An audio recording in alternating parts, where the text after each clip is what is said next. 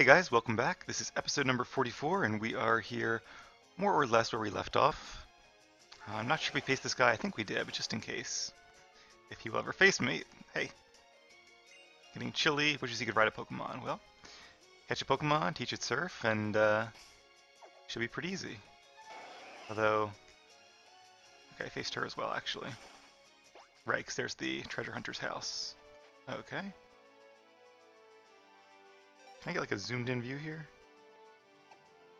No. Oh, there we go. Zoom in. Doesn't really tell me much though. I'm in the middle of this route somewhere. Okay, well, we are in the middle of the deep blue sea, but we will press on, and we're probably actually not too far from Moss Deep. Do want to see if there are any other trainers here though. Just train up a bit, like this guy. Foo. I dive deep underwater to go deep undercover. Plumbing the depths is where I excel. It's one thing that's really weird that I've never really thought too much about is that there's so many trainers in this game and really all Pokemon games that make really weird sounds. Like I've never heard somebody like on the street, like what if somebody walked up to you and went foo, I'm having a bad day. Like you think they were insane. Like people just don't talk that way or the way that a lot of these characters talk. But I'm guessing maybe it's like a cultural thing where I mean I haven't heard like people from Japan say foo either, so I don't maybe it's a translation of something that I'm not reading correctly, I don't know. But anyways, this always strikes me as really odd and really awkward to read when they make strange uh, guttural sounds like that. Alright, so I'm pretty sure I just saw that Golduck was faster. So let's use Bulldoze. Slow things down a bit. Oh, Soak, that's really cool. Um, that makes your Pokemon the water type, as it said, which doesn't really matter too much, but it does remove my same type attack bonus, so it will help him a little bit out. If I know any water moves, that'd be nice, but I don't. Now, if he say you had like a Pokemon that could learn a water and an electric move, and you use Soak, or really just Soak and an electric move, that could be good. So you could then do super effective damage to them. It's a really kind of cool, fun strategy. Is that in double battles you can actually Soak a Shedinja. I'm sure you guys remember from my inverse battle, Shedinja is the one that is only affected by super effective attacks. So normally it has like I think 5, maybe 6 weaknesses. Ghost, Dark, Rock, Fire, Flying, maybe 5. But but if you soak it, it only has 2 weaknesses. So what's a really interesting strategy is to have a Shedinja in a double battle, and to have a Pokemon that knows Soak. My berries are all mixed up again. Did grow a few more, but not as many as I did the other day. I did it by fewest, just so I could see what I didn't have enough of. I was planting those. Alright. Also, I don't know why I'm using orange berries. I literally have basically an infinite supply of citrus berries. I was just using those from here on out. Yeah, if you soak your own Shedinja and your opponent doesn't have any grass or electric moves in their team, then you pretty much win. I mean, there's things like Sandstorm or Rocky Helmet, that kind of stuff will also cause Shedinja to take damage, but um, especially in like competitive battling where they a lot of times do actually have like 2 moves of the same type just for different reasons because stab is so good and so useful in at that competitive level. So a lot of the advice I've been giving, I guess, is more of like a more single battles, more oriented towards them because in single battles you very rarely want to have 2 moves of the same type. It's extremely rare. You really want coverage. But in double battles, the same rule kind of applies, but you're a lot more likely to see like a Kyogre or a Xerneas or something have 2 water attacks and 2 fairy moves for different reasons. For example, Xerneas likes to have Dazzling Gleam and Moonblast, so it has 1 spread attack and 1 single target really powerful attack. Kyogre likes to have Origin Pulse and Water Spout because in some cases Water Spout will do more damage when your health is high, in other cases Origin Pulse will do more damage, but there are other moves you can teach it too, Thunder and Ice Beam and etc. But evasiveness, that's not good, but luckily Slate still hit. Oh, it's not very effective. I'm sitting here. No, it is effective. I'm thinking it's a... No, it's not very effective. What? Oh, because it used Camouflage. I am not paying attention to this fight clearly. Steel would not be very effective, but why is Inhibit not very effective? I'm gonna use it anyway, because why not? It's already almost defeated. But yeah, so even people have just figured out that it's actually better for like a Kyogre to have two water moves because, and that's actually understandable too, because Kyogre is it has a um, an ability that allows it to summon the rain automatically. So when you get stabbed plus the rain, it really is not surprising that your stab attacks are that much better. And in fact, Xerneas is really the same way. It doesn't have weather, but it does have Fairy Aura, which I think increases fairy attacks by 30 additional percent. So when you have stab plus one of those additional bonuses, just the amount of damage your stab attacks do will be so much greater than coverage moves that it very rarely makes sense to use a coverage move. Kind of similar to how Melodic made so much more sense to use Surf even when it's not super effective than it was to use Hidden Power because Surf is so much more powerful. Alright, level 38. Doing pretty well. And Psychic. Okay, interesting. So, I am tempted. I wish I could see my stats because Psychic is, I think, base 90 and, yeah, and 100% accurate and can lower your target special defense, which is nice because it's stronger than Zen Headbutt, it's more accurate than Zen Headbutt. I think I'd rather have a flinch chance of the two. But if it wasn't for the fact that our attack stat is higher, I would definitely go with Psychic. But because I'm pretty sure our attack is a good bit higher, as much as I'm tempted, we're gonna go with what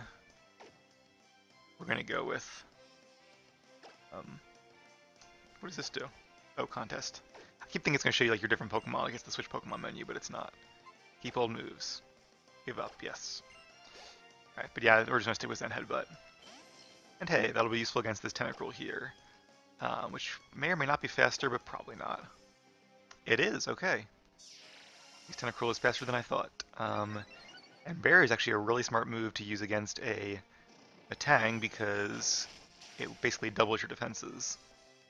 So even though Zen Headbutt is super effective, it's kind of not. I'm gonna use Bulldoze though because it gives us like a free turn essentially. Although Brine I think is gonna do a lot more damage once we lower his health. So that's good because if we had used another Zen Headbutt, it could now use Brine at less than half of its health and do a ton of damage, knocking out Slate. But because we use Bulldoze, we should be faster, which means as long as this hits, and it does, this should be the knockout. It's gonna be close. It is. Good job, Slate. Strategy for the win. Alright. And just like that, Swimmer Spencer goes down. Alright, so you guys may be thinking, Aravel, weren't you going to go to the Mood Reminder's house and start the episode there last time? And I was, but life is what happens when you're making other plans, as they say. And I decided I only have 2 heart scales, and I thought about what moves I would use them on. And I realized there are actually 3 moves, at least 3 moves, maybe just 3 moves, that I want to teach from the Move Reminder. 2 to Blaziken, which he could learn now, and double battle.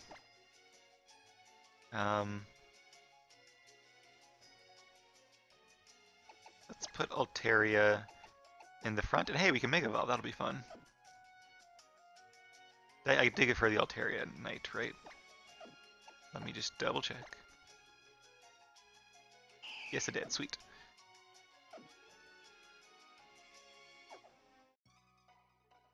My big sister has a strong Pokemon, don't cry when you lose. Aw, I came all the way down to the beach to be with my little brother.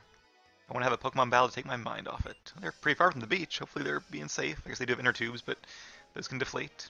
Sis and Bro. Hopefully it's like a Gyarados. Oh, I guess Pelipper. I wouldn't call that a strong Pokemon, but I guess compared to... Oh, Wishcast. Okay, that could be fairly strong, although honestly not really that much better than Pelipper. It seems like being the higher level, maybe hers is the Pelipper. They're both male, so I can't really rely on that. Alright, I'll get back to what I was saying in a second. I forgot to use a Lepa Berry. Well, drats. But this is actually good because we can use Bulldoze, but it's going to be not effective against Pelipper, well as Ava, so maybe we should just go for Zen Headbutt. Let's go for Zen Headbutt and Secret Power against... Let's go for Whiscash, because Whiscash... I was going to say Wishcash, for obvious, just rolls off the tongue better, but it is Whiscash, in relation to Johnny Cash. But,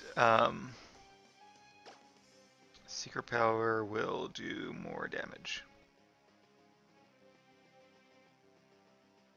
Ironically, Fly, no, because my attack is going to be a lot higher. If it wasn't for the fact that Mega Altaria has a much higher attack stat, clearly, Fly as Altaria would actually probably do more than Secret Power as Mega Altaria. So Wishcash is water and ground, kind of like Quagsire. It's kind of redundant with Quagsire in some ways. You don't really see it too much, but I like the design of it. It's a cool Pokemon. It's just not really that special, at least right now. I can see them giving a third stage to it one day. That'd be cool. Maybe in a later generation. But it looks like Whiscash is probably going down. Oh, not quite. You can see how powerful Mega Altaria is there. And how fluffy. Stockpile is an interesting move, which allows it to increase its defense and special defense. And it can either use, I think the moves are called Swallow or Spit Up or Spit Out. Swallow kind of like is Recover, and it does more damage based on how much you stockpiled. And Spit Up or Spit Out, whatever it's called, it does more damage. So Swallow is more recovery, Spit Out is more damage. Anyway, let's use Bulldoze just because it should be enough to finish it out. I'm actually not so sure of that. Alright, 90% chance, let's go for Zen Headbutt. And Ava can focus her powers on Pelipper. Even though it says normal type, because of our ability, it's actually working as a fairy type move. So it does get stab, and the boost from her ability, Pixelate. Alright, so anyway, basically I was just saying that because we have 3 moves to learn, only 2 heart scales, I'm going to wait until Exploud evolves, and then maybe I'll have another heart scale by then, or yeah, if not, I'll just decide what to do at that time, but might as well wait and do it all at once. So Spit Up doesn't do much damage when you only have 1 stockpile, unfortunately. Unfortunately for him. Unfortunately for me, I don't have any more Zen Headbutts, but Rock Tomb should still do a decent amount of damage, and I'm going to go ahead and Roost Up just to play it safe here. I'm sure I don't need to. It's honestly probably just a waste of time, because worst case scenario, I could always switch Pokemon, but why not? Definitely happy to have a chance to be showing off Mega Altaria. It's my first time ever using one, and not my first chance using a Mega Evolution, although I guess it is my first time having a Mega Evolution on my real team. I used like Mega Charizard, I think Mega Lucario, and maybe 1 or 2 others for fun on my X Let's Play, but they weren't part of my main team. Because my main team was entirely new Gen 6 Pokemon. Ironically, I didn't have any Mega Evolutions because the Gen 6 Pokemon did not, and I guess still do not, as far as I can recall, have Mega Evolutions. It's only the older Pokemon. It's really one mechanic that I wish they had stuck with, the Mega Evolution one. It was actually pretty cool, and it was, yeah, I kind of think of these days they're adding too much to the game and too many mechanics, like between like weather and abilities and held items and Mega Evolutions and Mega Stones and Primal Reversion, you know, all that stuff. It's a lot to remember. And terrain is now a big thing, and so it's like, I mean, there's terrain, there's auras, there's weather. It's just a lot of different things. For like somebody new to Pokemon, it would be, I could see it easily being overwhelming. And now they have like Z moves and Dynamaxes, and I don't know much about Dynamaxes. And Dynamax is different from Gigantamax, but not really. And then there's a Turnamax that only Eternus can use. It's just too much in my opinion. I think the Mega Evolution was great. I think that was a cool idea, but it probably should have stopped there. I've gotten used to Z moves. I kind of, you know, came to like them more than I originally did, but even so, I'm not sure they were really, you know, all that necessary. They did grow on me, but so far at least Dynamax has not grown on me, but who knows, maybe once I understand more about Gen 8, I'll change my mind. It's like, we've done everything we can to Pokemon except make them bigger. Okay, so I think to get this, you probably have to dive under the water, because I don't see any other way to get there. So, we don't have dive, therefore we can't go there quite yet. Hidden Pokemon there. Let's go around this rock. I see now we're down by, almost by Cetopolis. In fact, I think we're probably in the island formation that contains Cetopolis. But we're not going to go there yet. I think you actually can. There's not much to do if I recall, though. I remember doing that one of my Let's Plays and being like, oh, wow, look at me going in a different order, but you can't challenge the gym, I'm pretty sure. I think it's like the door's locked or something, just dumb like that, and yeah, you can't really do things out of order, which is fair. Pokemon is kind of a linear game, which, you know, it's what it is. It's been very successful and very fun with that, so I have no qualms with that. I need to use a Lepa Berry. I certainly would have regretted that. But yeah, I think I and a lot of others, I think, tend to agree with this statement. Would have rather they just added more Mega Evolutions as opposed to going into Z moves and Dynamaxing and all that stuff. Like I've seen memes that have been like, you know, Mega Evolution is cool. Give us more Mega Evolutions. Oh, what's that? Z moves? No. Mega Evolution. What's that? Gigantamaxing? No. Mega Evolution. It's like, listen to your fans, Nintendo or Pokemon Company. Alright, Dodrio. It's probably faster. Let's use Rock Tomb to slow it down. Acupressure is a cool move. It increases one of your stats by 2 stages, but it's random, so in this case speed, which makes my Rock Tomb kind of futile. I guess I should have used... Is it futile or futile? Maybe both. Alright, well we're going to be slower for a while then, so it's not no use really continuing to do that. So Zen Headbutt it is.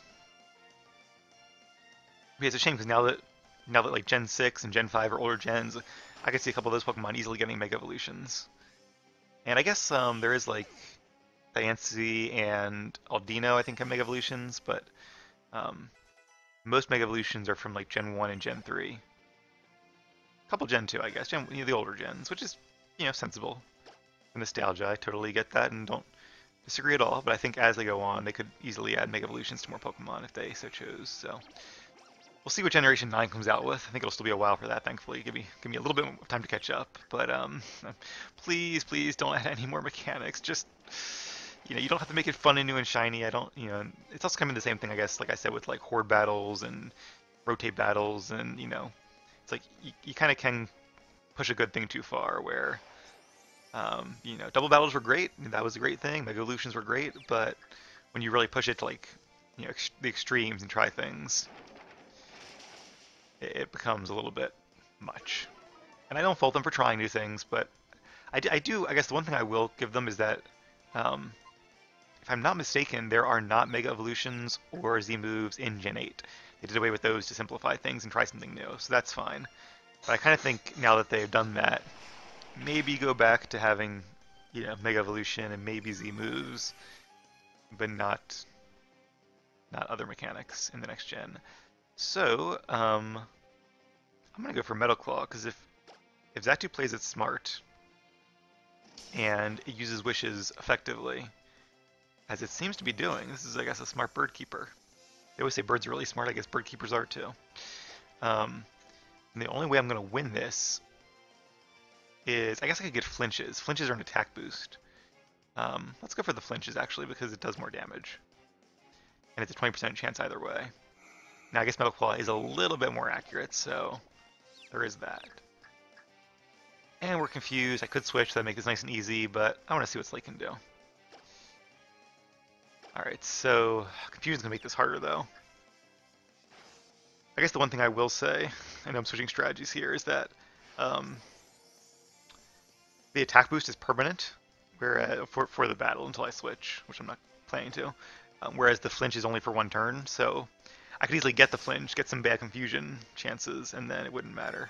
Hey, there we go. Nice to avoid that air slash.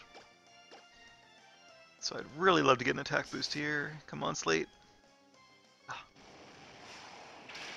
Air slash can flinch your Pokemon, 18 damage, so we can survive one more, as long as it's not a crit. Well, I think we decided crits were 1.5 in this gen, so I actually could survive a crit. Can I survive a regular air slash and a confusion damage? So it's just Confuse Ray, not Swagger, which makes me think I probably could. Ironically, if I was getting Swaggered, I'd have a better chance of winning this, because I could actually do more damage to him as well. Okay, so I should be able to survive the air slash, but use Wish. Ooh. Alright, I'm going to risk it. Hopefully I don't regret this. Probably will, but, if he uses a different move or it misses... Psychic. Well, that's going to be doubly not very effective, so... Ooh, it did a lot more damage than I thought it would, though. Okay, and we didn't get the attack boost, so... let's just go ahead and switch to... How about Dan? Alright, give it our best shot. If we had a recovery move like Recover or Roost, then that would have made this a lot easier, but Metagross can't really learn a recovery move. Not a reliable one, at least. Wow. Okay, maybe I shouldn't have switched in. See, this is why I don't like switching Pokemon in. If they faint, Dan would have been able to beat this Xatu, possibly. But because I switched it in, it took kind of free damage on the switch. Now, we'll see. I'll have to be faster. I am faster. I did hit. I'm worried, though, Xatu I think is actually decently special defensive. Yeah. So, not quite. So I definitely would have been able to beat it if I had done this. So see, by by trying to save Metagross, I've just doomed Dan. Um, but anyway, give it a shot. Alright, Eve, you're next. This is a tough battle. This is a formidable Xatu for a Pokemon that's not really that great in general. No offense to Xatu. Yeah, for this stage in the game, it's actually not bad. It's got good moves and decent stats. But it will be outclassed once we get to level 50 or so. Xatu will pose a lot less of a threat to us. And once our Pokemon are fully evolved, that's a big part of it too, is that our Metang and our Exploud are two of our unevolved Pokemon. Alright, well, sorry about that, Dan. I guess I could use a revive, but I think we're actually almost in.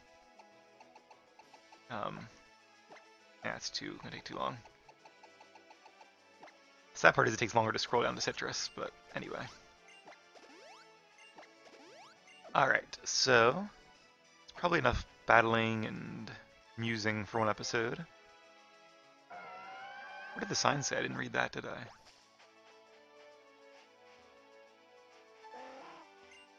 Oh, to Moss Deep. Okay. Didn't read the last part, don't care. Because Moss Deep is our destination, so... I don't know, maybe we'll... Are there any other battles here? There's a Fisherman. Alright, let's face you and then we'll head to Moss Deep. We'll probably, I don't know, we'll see. Two Pokemon, Jonah. Oh, he should have a whale. Please have a whale lord. That'd be so cool, like Jonah and the whale, like the old Bible story. That'd be cool. I think Love is actually pretty fast. It is. And Sail does more damage the less health you have, so... Or the less health the Pokemon using it has, so... Don't know why he used it right away. I guess maybe bird keepers are smart, and fishermen not so much. Well, hey, my granddad was a fisherman, and my nana is a fisherwoman. So, I grew up when I was a kid. They took us fishing all the time, so... Definitely no offense to fisher people. Actually, I think a lot of my family... my papa was from the eastern shore of Maryland, and it's a lot more rural there, a lot of coastal fishing villages.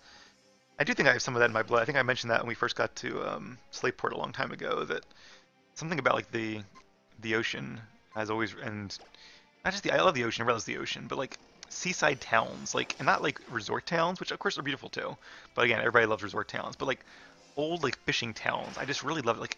I don't know if you guys ever saw the movie Flipper. It's a kids movie. But I loved the movie when I was a kid. But just the lifestyle there, where it's all boating and fishing. I mean, really tuned to nature and just relaxing and palm trees, and it just it always seemed really cool. I'm sure I would enjoy it if I moved there permanently, because I'm also a person who enjoys my internet and my video games a lot. Clearly. But I think I always say that if I, right now I'm really into video games and technology and space, but if I was around 100 years ago or 200 years ago, I think I would have been really into the sea. I could even see myself being a sailor and living on the sea, because it's the closest thing to that. Ooh, Dive, okay. So, Dive is a water type attack that I think is physical, and I hope they increased the damage. It used to not be very good. I think it used to have 60 dig, and they increased it to 80, and I hope they've increased it further. We're just going to waste a move here, so let's just use, I don't know, Bulldoze. I think, oh, that's right, we're slower. Ah, well, that's okay. Well, that's good, then Bulldoze will make us faster, so that actually was the right move. Excuse me. Super effective, but Relicat has such good defenses it didn't really do that much. But that's okay. As long as this hits, we should win. And it hits. Good. But I really hope being a two-turn move... The only reason I would not be okay with it being at base power 80 is because Waterfall is better in almost every way, so why not give it some advantage? I guess you could say the same for Earthquake, that it's better than Dig in almost every way, so, that's fair. Some moves aren't meant to be better, they're just meant to be placeholder moves as you level up. But I guess because Dive is an HM, it makes it a little bit more interesting. We will get Dive eventually. But even once we do, we'll need this gym badge to use it. Oh, sorry, I have a bit of a dry throat. I don't think it's COVID, thankfully. I haven't really been anywhere. I'm actually venturing out tomorrow for two things, but they will both be outdoors, and of course I'll be keeping my distance, so, you just gotta play it safe. They say risks outdoors are, as long as you're not like right next to somebody or, you know, right on top of them, as long as you keep 6 feet away or your distance and don't stick close. Fresh air is really, really safe. So like, if you're gonna hang out with people, do it outdoors. It's so many more times safer than it is in enclosed environment. Anyway, that's been enough for my public health announcement. Moss Deep City, our slogan, cherish Pokemon. All right, so let's explore the city a little bit, see what it has to offer, and then we will end the episode and maybe challenge the gym when we come back. Lisa and Tate and Moss Deep Gym have very mysterious powers. Their powers are paranormal, like Psychic-type Pokemon. If you have any trouble, you may want to visit the gym. I actually do, now that you mention it, have a little bit of, I don't want to call it a headache. It's not a headache, but my head feels heavy. I don't know. Oh, Steven, that's right, Steven's house is here. And he gave it King's Rocks. King's Rock is cool. It makes all your Pokemon's moves have a 10% chance to flinch. Um, and normally it's not that good. It's a fun one to use. Um, but what's kind of cool about it is that you could use it on a Pokemon that does a multi-damaging attack, like say Fury Swipes or Fury Cutter, or um, more often stronger ones like Rock Blast or Icicle Spear. Um, and every time you hit, you have a chance to trigger that flinch chance. It's actually almost like overpowered, where because you have a 10% chance to flinch 5 times in a row, it means you have a 0.9 to the power of 5 chance of actually getting an attack off, which I think is around 50% or maybe even 40%. Um, I guess I do have my handy calculator right here. 0.9 to the power of 5. See, who said math wouldn't be useful? And error syntax. Well, that's not right, because I didn't hit the 9 button hard enough, apparently. And 59% chance. Okay, so you do have a 60% chance almost of getting an attack through. A little higher than I thought, um, but still, for a move that can do a lot of damage, not bad.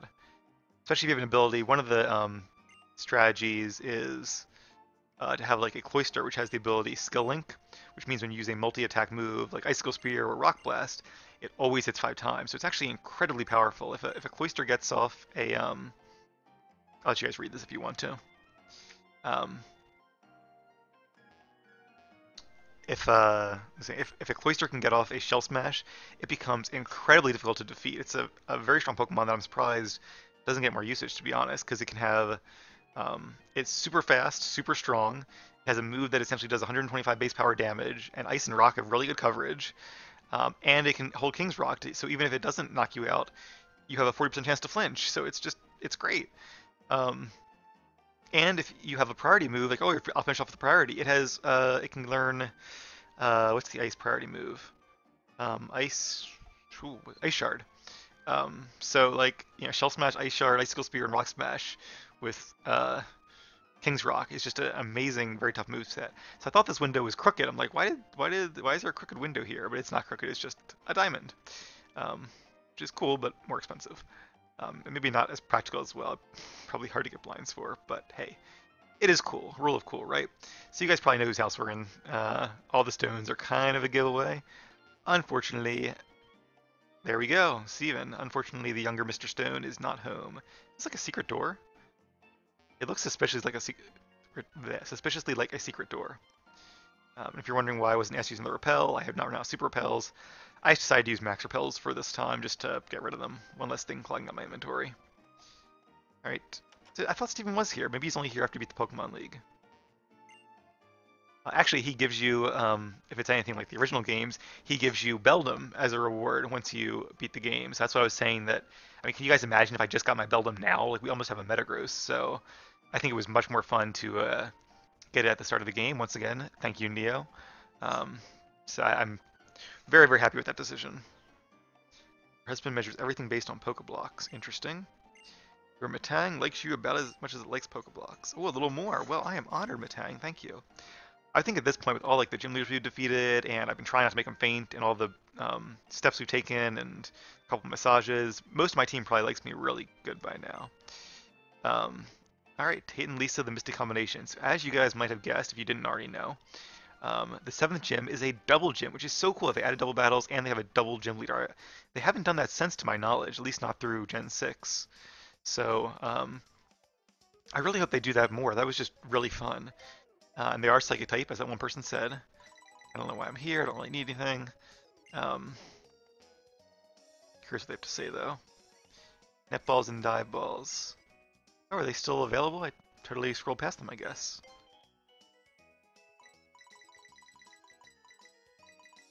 Oh, no.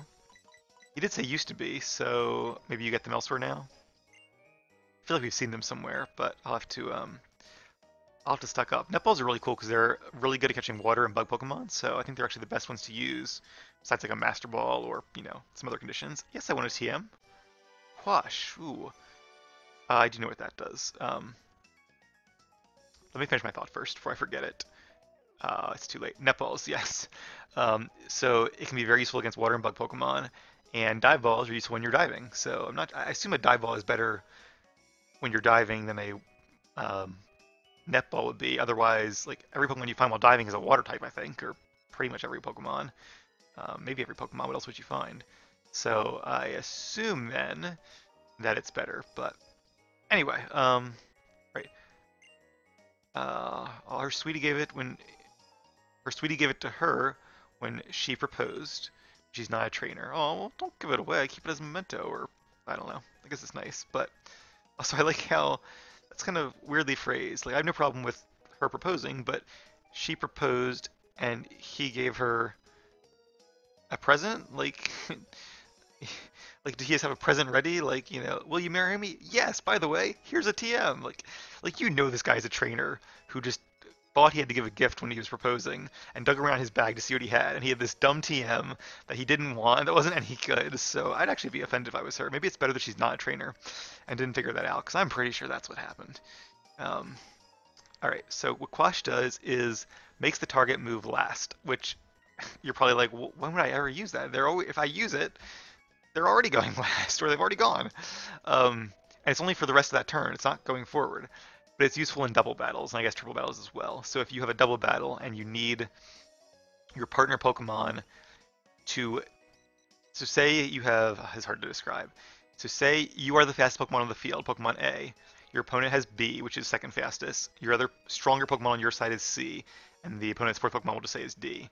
Um, if you know that your opponent's B, which is faster than your C, can knock out your C, but that your C, if it went first, could knock out B instead. So essentially, whichever one of B and C go first knocks out the other. Your A, who's super fast but maybe not as strong, can use Quash on B, therefore making it go last. Therefore, your partner, C, will go first, knocking out B. So it's a very niche use. I'm sure that's been used at some point effectively in competitive battling, but it can't be very frequently. And if I've confused the heck out of you, I don't blame you and I apologize because if I had a piece of paper, I could show you guys really easily, but I don't, and I don't really care that much. So anyway, let's visit like one more house and then we'll call it an episode. There's a space center here too, which I'm really looking forward to. When I was young, I traveled the world as a secret base expert. Even now I've become an old Weezer, my passion has not waned. I'm awaiting impatiently for a secret base to appear just beyond that door. Oh, I do have secret power. Can I make a secret base? Apparently not. You could just, get an addition added on. Maybe be a little proactive, That'd be good. Well, at least he's organized. Alright, so I think I cut up on all of my trains of thought that I started this episode. If not, I apologize. Let me know in the comments if there's ever something, I'm sure there is, that I never get back to, because like I said, I'm not usually this like scatterbrained, I promise. In real life, I'm actually, I'm a multitasker, so I do tend to bounce from thing to thing, but it's usually not anywhere nearly this bad. Um, I can also focus a lot when the need requires it, but because I'm also playing a game, my brain's like multi-processing. It's hard. It's definitely a challenge, but one I enjoy. So if I do ever like start a really interesting train of thought and you're like, oh, I want to hear more about that, and I just never get back to it, just let me know in the comments. I'll be happy to, if I remember what I'm talking about. It might help you leave a timestamp because otherwise, you're gonna see this a year from now. I'm not gonna remember what I was talking about in the middle of this episode. But if you say, hey, what were you saying at 11:17 or whatever, I will probably respond to your comment and let you know. Anyway, that is going to be it for this episode. I am actually off work tomorrow, even though it's not the weekend. Like I said, I'm going to be really busy tomorrow, so I do actually need to get up fairly early. But I think I'll have time to do one more episode. So Um, we, barring anything in our way, will probably face the gym leaders, which should be a lot of fun. So that'll be a cool double battle. Hope you guys enjoy it. So please stay tuned.